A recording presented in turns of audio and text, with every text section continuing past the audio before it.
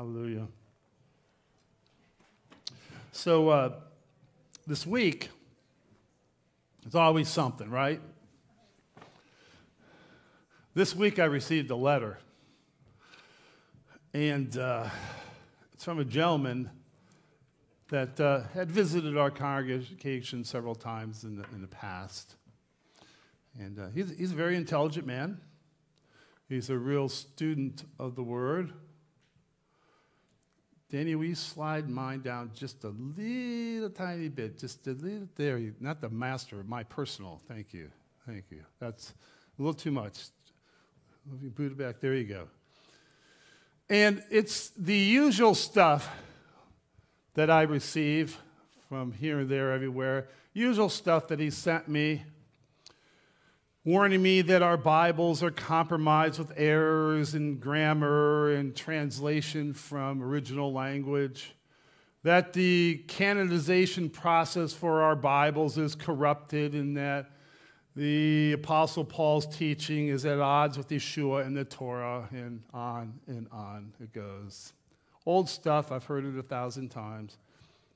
From our Ketavei HaShlachim portion, for those who are new to us, our New Testament portion, it's Rabbi Shaul, or Apostle Paul, that is confronted with a controversial subject in the letter he received, or he actually said he got from the Corinthian synagogue, which of course we don't have. We have his response.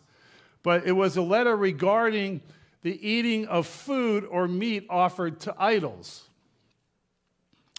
And you may wonder how this question has any relevance for us today. But it's actually incredibly relevant, as it speaks to the issue of our freedom to choose. See, we face this issue all the time as we consider and debate things such as, is it right for a believer to own and potentially use a firearm? In some circles of Christianity, you're supposed to be a pacifist and turn the other cheek, right? Is it right for people the way to watch certain TV shows or movies with cussing or violence or hetero and homosexuality or just plain crude joking, often at the expense of believers? Is it right for a believer to drink alcohol on any level or to smoke pot or dope or whatever you want to call it today? It's becoming legal. Should you allow your children or teenagers to play violent video games? Is it okay for a believer to play the lottery or gamble? Of course, none of you here do that. To what extent can or should a believer get involved in politics? There's very strong points of view in that. Should you shop at a store that allows either gender to use whatever bathroom they want? Is shmita or bankruptcy acceptable for believers? Is it okay to have tattoos or piercings? Should you use birth control or not? How should we view end-time decisions or end-of-life decisions like a DNR, do not resuscitate, and procedures with regard to hospitalization? Is cremation or burial God's will for believers? The list, I could go on and on and on. On and on and on. So based on the letter that I received, I should disregard whatever Rabbi Shaul has to say on these and other issues, but it's hard to question the rabbi's wisdom and how to manage, as a believer, this and other gray areas in life. We all have knowledge.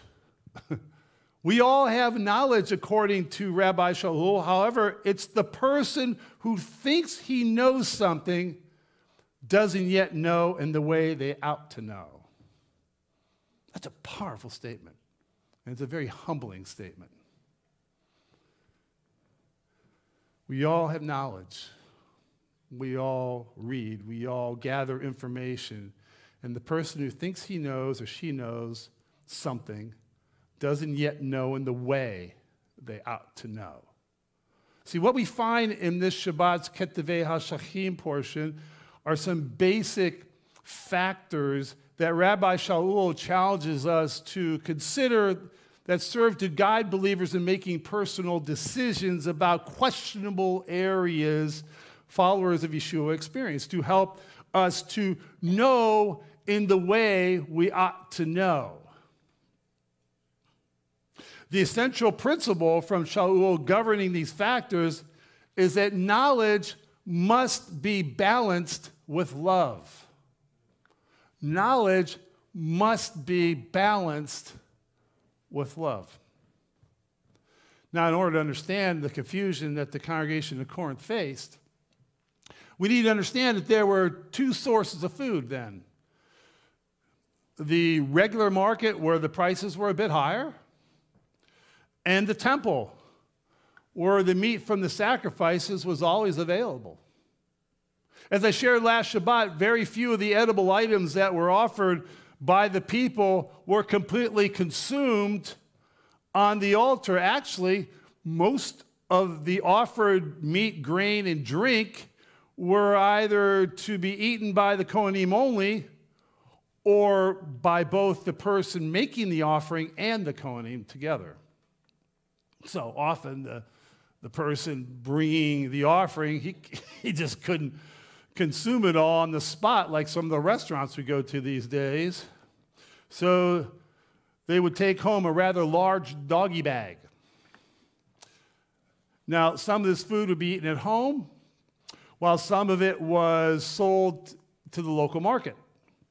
Some was purchased by wedding planners or holy day planners and restaurants. Often there was a dining hall that was nearby or in proximity to the temple where the meat was sold to the public and eaten on the premises. This meat, originally dedicated to a pagan god, could be anywhere. It could be at the market, it could be at a neighbor's home, at a wedding, at a party, a restaurant, at various celebrations, anywhere. The concern was, should believers eat this meat that was offered to idols? Should it be eaten? It's like the proverbial question. If you got your hands on some drug money, if a drug dealer gave you a bunch of money as a congregation, should you keep it or give it back? I'm not going to give you the answer to that. You're going to have to work that one out on your own. Because those are the questions we have to work out on our own. Should believers eat this meat? Do pagan rituals contaminate the meat and thereby spiritually harm believers? Are believers unwittingly participating in pagan ceremonies if they eat? Are they worshiping false gods if they eat that meat? And a modern example for us would be what? Meat that is halal. A meat that is offered up to the false Muslim god of Allah. It's everywhere, brothers and sisters. It's in Sam's Club. I'll go down the list. Shemot 34, Exodus 34 is clear that we are not to partake of meat that was offered to seal a covenant with a false god. Because that's what you did when you sealed the covenant. But what if one consumes the meat sacrificed to idols outside of the context of the actual temple covenant-making worship of these false gods? What if, as expressed in Numbers 25 or Bamidbar 25, we are not bowing down to Allah and any other false god and just partaking of the barbecue? Sticking to context, which we should as believers, because every decision you're going to make about the interpretation of Scripture is what? Context.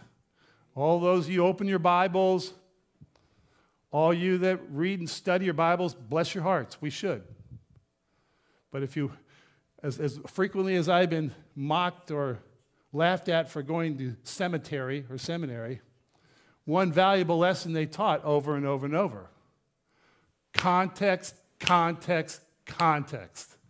Just like when you shop for a house, what is it, brother? Location, location, location. It's no different. Context, there's two contexts in scriptures. There's a context when it actually appears within the text, and there's context in which what is taking place that you're reading about, that context where the event or the happening is taking place. There's two contexts. Context, context, context. If you stick to the context while eating meat offered to idols is wrong, we discover something in the context. It's wrong only in the context and setting of actively worshiping those false gods. What the Torah does not say, nor can we force it to say as much as we might want to, is that eating meat sacrificed to idols while having no regard for false gods, nor worshiping them in any capacity, is a violation of Torah. We will not find anywhere in the Torah God saying meat sacrificed to idols in of itself is wrong. For it is to be wrong, it must be combined with a willful worship of whatever false god it is. And of course, the New Testament Ketuvei HaShlachim scriptures have to, of course, coincide with the Torah. Because remember, the New Testament, or the Ketuvei HaShlachim, they confirm Torah. They verify Torah. They're symbiotic with Torah. So whatever we read in the New Testament or the Ketuvei HaShlachim has to line up alongside of what was already declared in the scriptures that Yeshua preached from. In doing so, when we go to those scriptures, it leads us to the requirements to the Gentiles in Acts 15, 19 to 20. Therefore, my opinion is, my opinion is that we should not put obstacles in the way of the Goyim who are turning to God. Instead, we should write them a letter telling them to abstain from things polluted by idols, from fornication, from what is strangled, and from blood. Okay? And just as in the Torah, we read that eating meat sacrificed to idols was wrong in the context of active false god worship, we find that Acts 15, it isn't any different. It isn't any different. The converted Gentiles, what were they doing before they converted? Worshiping idols. Right.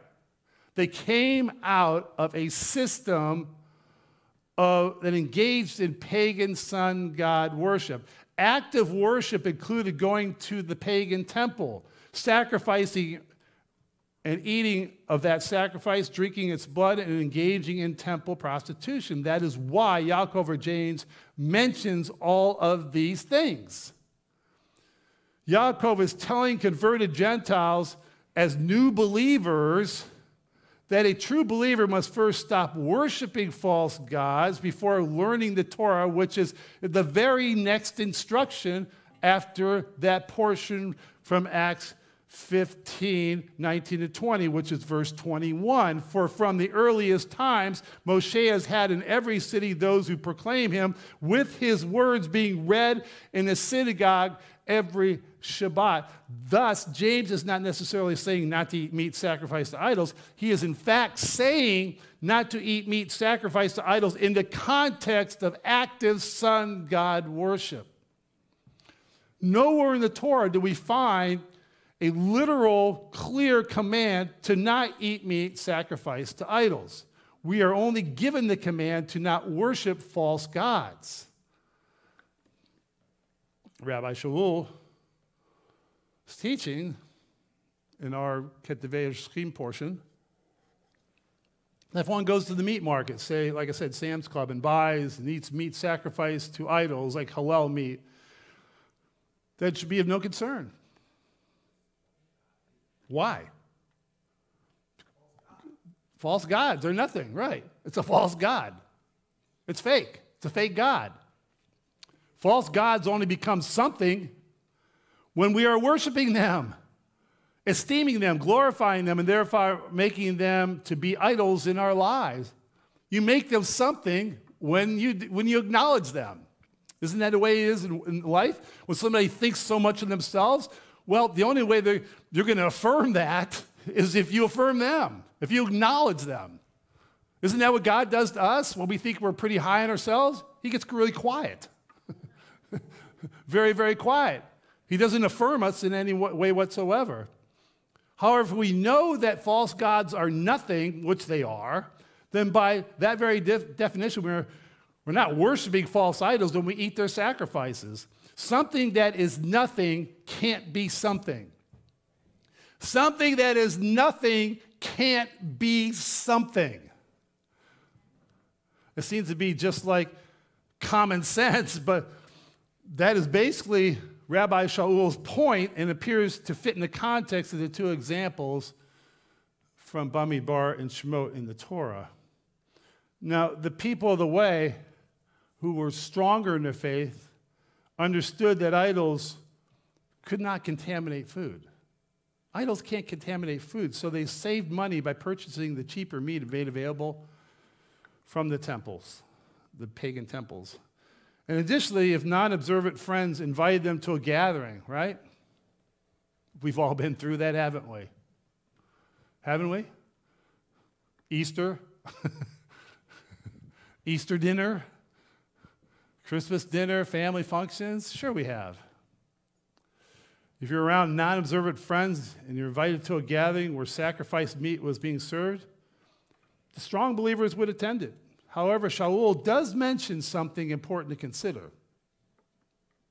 He mentions that some that are weaker in the faith may not understand the Torah that well yet. They're new believers, and so they're easily offended, quickly bothered. Many of them had come to know Yeshua and made the choice to leave their life of pagan idolatry, so they couldn't understand why their fellow believers would want to have anything to do with meat that had been sacrificed to idols. And this created the potential for division in the Kehilat. So the leaders asked Shaul for counsel. How do we manage this? And as he instructed them, Rabbi Shaul called their attention to three important factors when they're making this decision, when they're trying to process or manage the situation. The three factors were knowledge, love, and conscience. Knowledge, love, conscience. Conscience. And of course, beginning with knowledge, we read again from our Ketevei Hashachim portion, now about food sacrificed to idols. We know that, as you say, we all have knowledge. Yes, that is so, but knowledge puffs a person up with pride, whereas love builds up. The person who thinks he knows something doesn't yet know in the way they ought to know.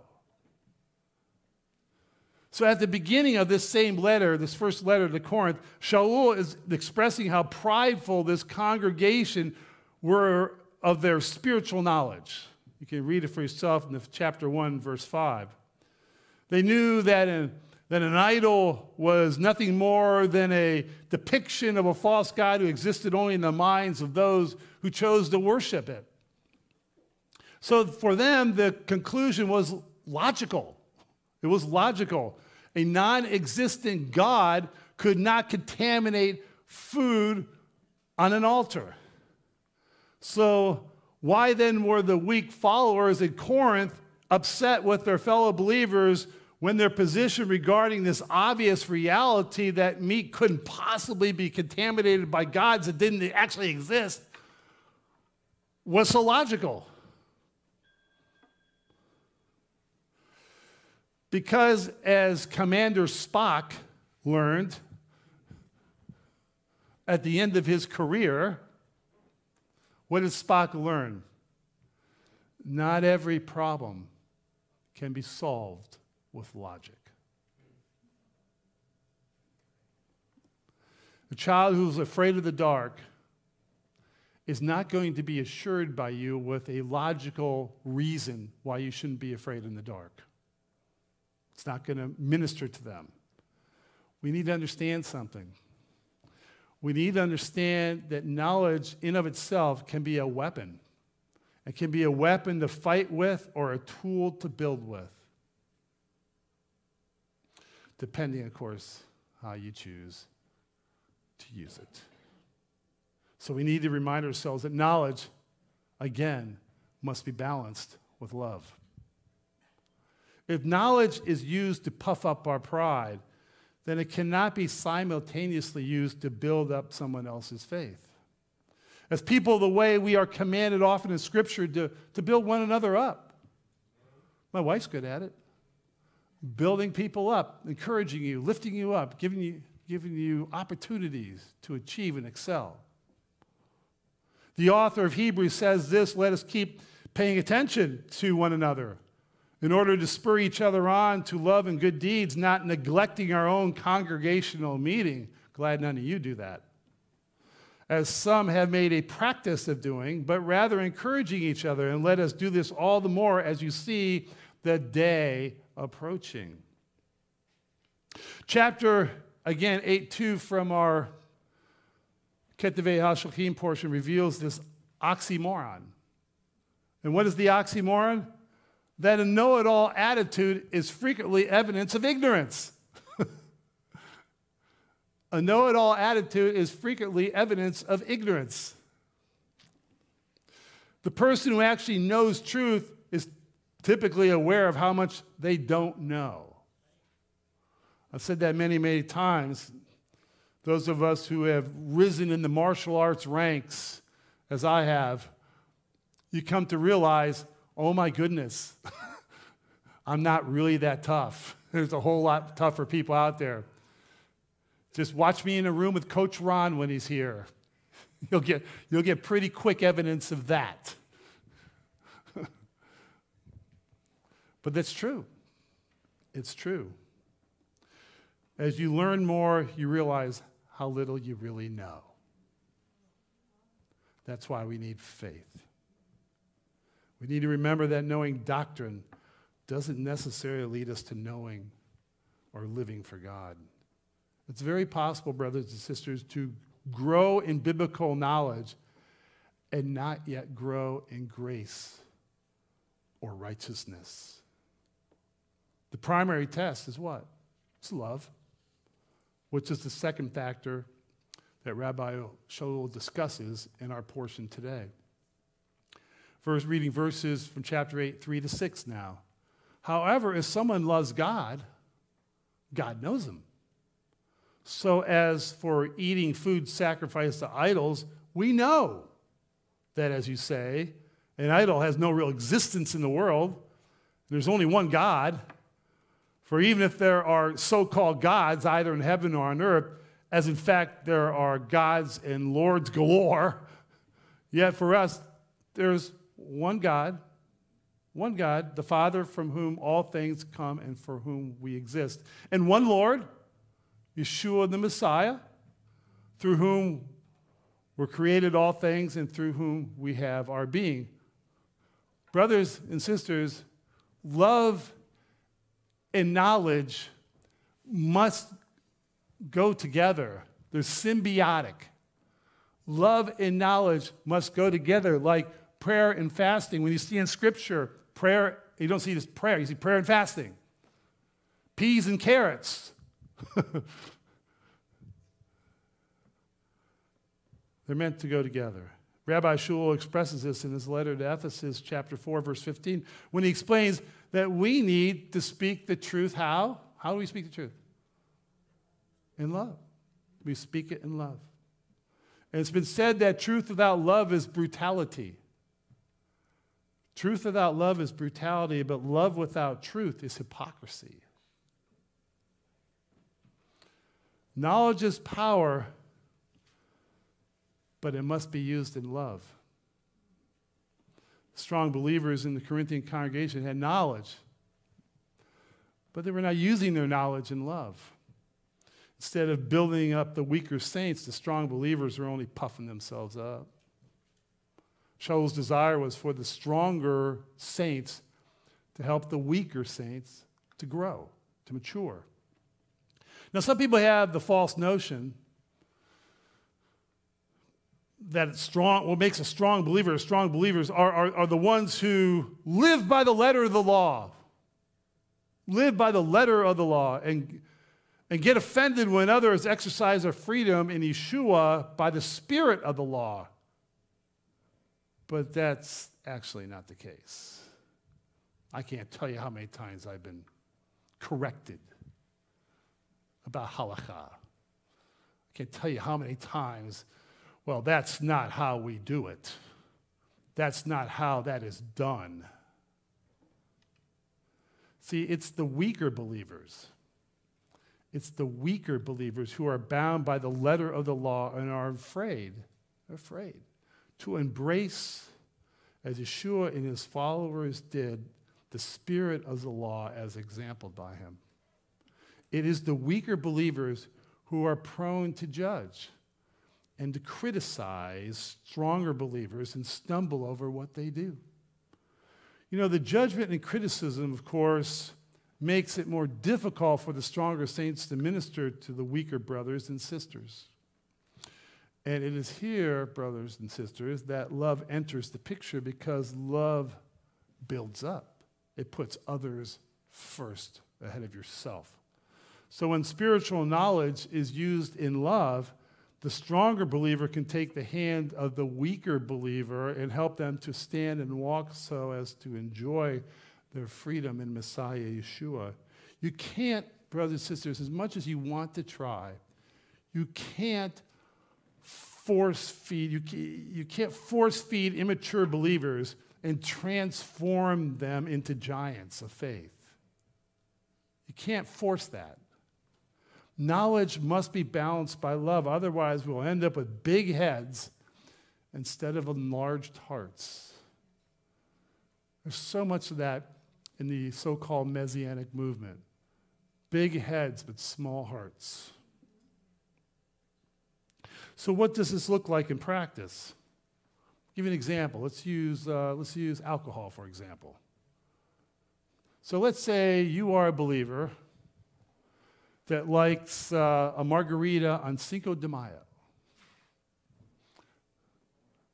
You like a margarita on Cinco de Mayo, but you're in the company of a fellow believer who has maybe struggled with alcohol, had a bad experience in their family in the past, seen the negative effects of alcohol, been abused by alcohol, or is of the theological opinion that believers should abstain from drinking, then out of love, you could choose to order a sweet tea instead. Couldn't you? But again, there are some who will be wondering, obviously, with that response, why is it that I have to change? Why not them? Why is it always on me? Why shouldn't they get over it and realize that this is okay and just deal with it? That's a good spirit, isn't it? Well, there's a couple reasons for this. First, it's always the stronger person who is to help the weaker person in life, whether it's stronger mentally, emotionally, physically. If you want a relationship with someone who is weaker, you have to help them. You have to help them. This is what we do for our kids. We don't look down on them for not knowing as much as we do or not being as physically capable or strong. We help them because we love them. Here, honey, let me help you with that, don't we say? Let me help you with that. So come to me for, well, what's going on? I want to help you with that problem. That's why we do that with our children, because we love them. Secondly, we do this because our model is Yeshua. And Yeshua willingly did what? He laid down everything. He laid down everything so that we could have access to him. So as we follow him, we also are to willingly lay down our rights and love others so that we can build them up, which is what we should want to do. Knowledge and love are very important factors that have to work in tandem. They have to work together. Knowledge, again, must be balanced by love if we are to use our Spirit-led observance in the right way. But there is a third factor that is revealed in the remaining verses of chapter 8, verses 7 to 13, and I'll read this to you. But not everyone, says Rabbi Shaul, not everyone has this knowledge. Moreover, some people are still so accustomed to idols that when they eat food which has been sacrificed to them, they think of it as really affected by the idol, and their consciences being weak and thus defiled. Now, food will not improve our relationship with God. We will be neither poorer if we abstain nor richer if we eat. However, watch out that your mastery of the situation does not become a stumbling block to the weak. You have this knowledge, but suppose someone with a weak conscience sees you sitting and eating a meal in the temple of an idol. Won't they be built up wrongly to eat this food which has been sacrificed to idols? Thus, by your knowledge, this weak person is destroyed, this brother for whom the Messiah died. And so, when you sin against the brothers by wounding their conscience when it is weak, you are sinning against the Messiah? To sum up, if food will be a snare for my brother, I will never eat meat again, lest I cause my brother to sin. It's the greater good. Where you have your freedom to have whatever you want, your margarita or your hamburger that is halal. If it causes your brother to be bothered by it or sin, feel sin from that, is that so important that you have your way? That's what Rabbi Shaul is challenging us with from his point of view. If it's a snare for my brother or sister, I'll never eat meat again, lest I cause my brother to sin. Conscience is the internal Beit Din. Those of you who don't know what that is, house of judgment or the court of judgment. It's the inner courtroom of decision in our lives. We try to anesthetize that with more than one margarita to be able to do whatever we want whenever we want. But in the end, it's still there, still speaking to us. It speaks to us about our actions and judges them and lets us know whether they are okay or not okay. Okay? Not okay. Conscience is not the Torah, but it bears witness to it. It bears witness to the Torah. And the important thing for us to consider is this: conscience depends upon knowledge. The more spiritual knowledge we know and act on, the stronger our conscience will become. Some believers have very weak consciences because they have been saved for a very short period of time and have not had as much opportunity to mature and grow in the faith. Like little children in the home, they need to be kind of guarded carefully. Where I used to watch my son every moment. What's he up to now? What are they doing? Right? Now they're in a car driving around the city. Things have changed. I don't call them up every minute and go, where you at? What are you doing? Right? I don't do that anymore. Right? Other saints have weak consciences because they don't want to grow. Yeah, that's true. Some just don't want to grow. Like some people want to be homeless. Some people don't want to be productive citizens of society. They want to mooch off the system. They don't care any which way they can do it. There are lots of jobs out there. I don't want to work. Government's give me $600 a month plus unemployment. I'm staying at home. There are people that think that way. Right?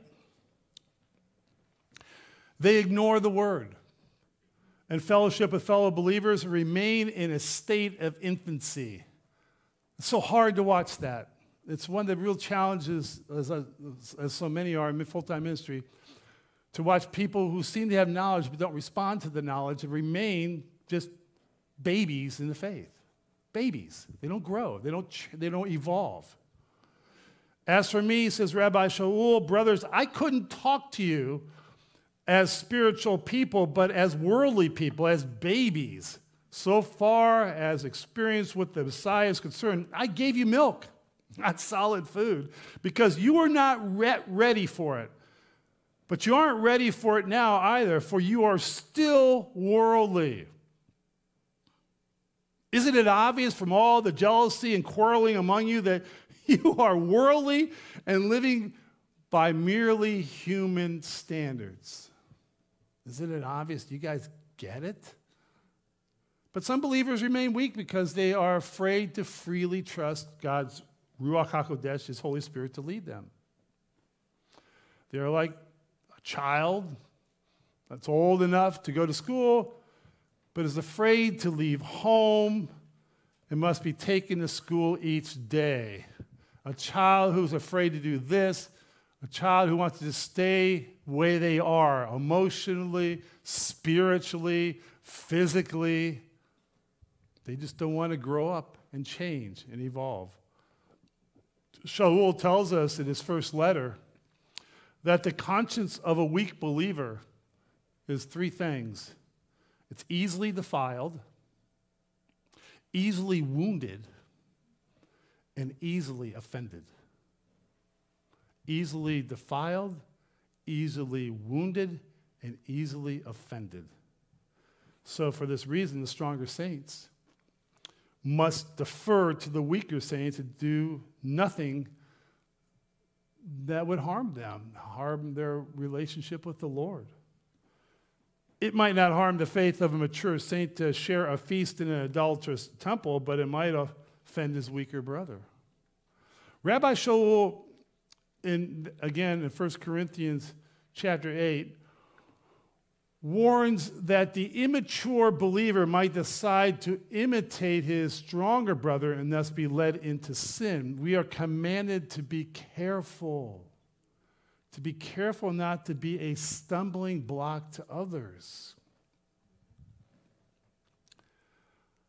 This doesn't mean that we have to pamper everybody that we come in contact. We don't have to pamper those who are weaker in the faith. It means that our goal should always be to build them up and help them grow rather than demanding our rights and freedoms and liberties.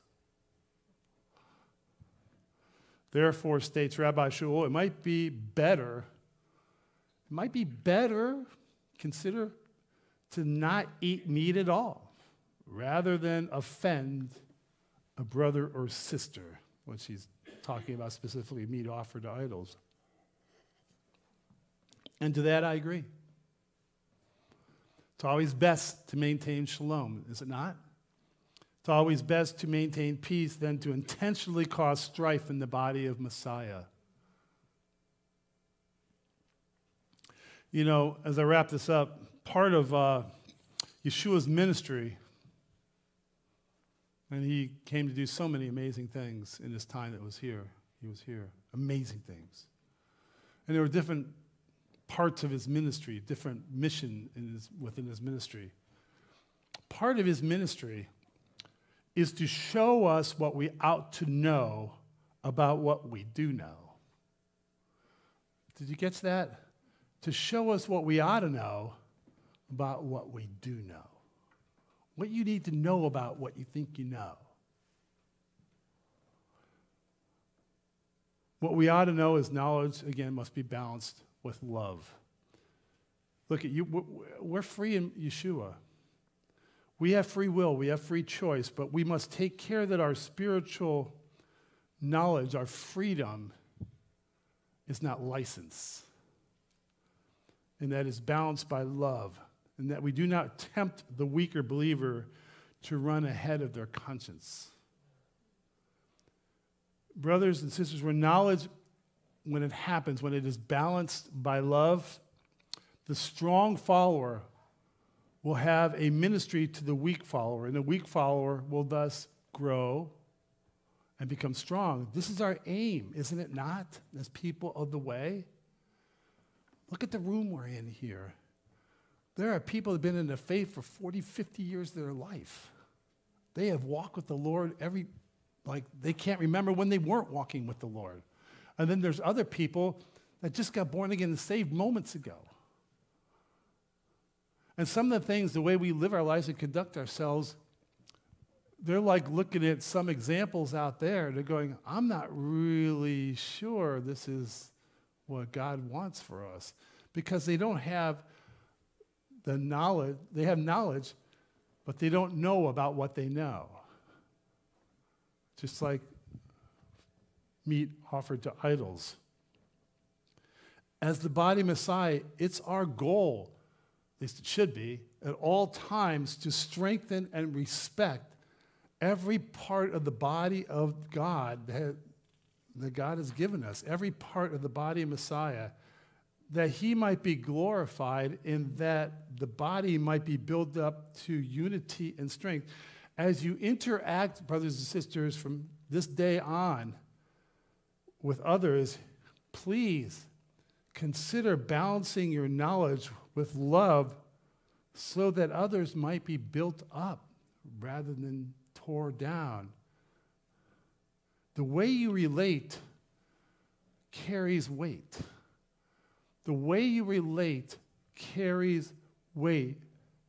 What was Yeshua's way to relate? His way was to relate in love. So should we. Please rise.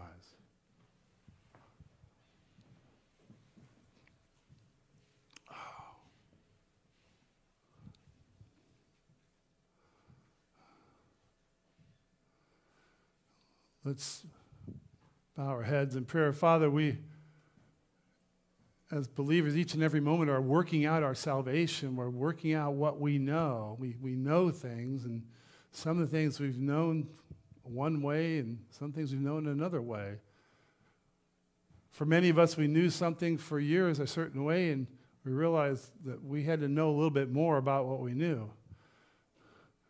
And a lot of what we had to come to know about is about our own attitudes and spirits, how we approached this world and others with what we know, how we used it. Was it a weapon to tear down, or was it something to build people up? Was a rock that we threw at people, or was a cornerstone that we built something with? God, forgive us if, Father, we've taken the knowledge that we have and we have compromised the spiritual walk of those who are perhaps fresh, new, or maybe just weaker in the faith. Father, each one of us at one moment or another have had crises of faith. And Lord, certain conduct and actions by others have sometimes, at times, have made us second guess what we believe or how we should believe it. The important thing for us, Father, is to put self aside and help us to realize that no matter what freedoms that are afforded us in Messiah Yeshua, that, Father, it's important for us to look beyond our freedoms that we have been blessed with in our knowledge that has come from your word, and to be mindful of those around us, and sometimes to set those freedoms aside for the sake of the weaker brother and sister, to help build them up in the faith and bring them to a place of strength and understanding as well. And all these things, Father, again, it comes back to that central message from Paul. Yeshua, help us to know what we ought to know and what we know. And we pray these things in Yeshua's name. Amen. Yivrech Yahweh v'yishmerecha Zadonai panav elecha v'chanecha Zadonai panav elecha v'simlecha shalom. The Lord bless you and keep you. The Lord make his face to shine upon you and be gracious unto you.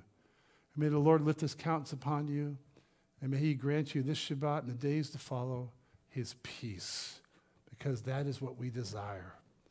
B'Shem Yeshua, he is peace. He is love. He is truth. He is our way. It's in his name we pray. Amen and amen.